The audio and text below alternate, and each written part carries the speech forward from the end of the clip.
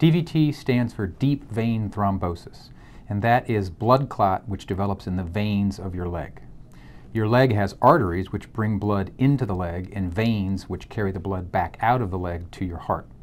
And sometimes blood clots inside these veins which are returning the blood to your heart.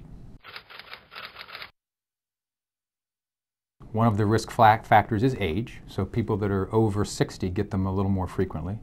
If you've been traveling recently, that's a key risk factor, especially on long airline flights.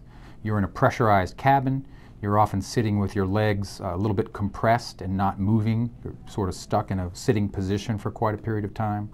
So air travel is a key risk factor for a DVT, but any kind of travel can cause it. To diagnose this is a very simple, non-invasive ultrasound test. So to see if you have it or not is just a little bit of jelly on your skin and some sound waves. Doesn't hurt, it's painless, takes about half an hour. So a painless, non-invasive test that takes about half an hour can save your life. The standard way to treat deep DVT, or deep vein thrombosis, is with blood thinners.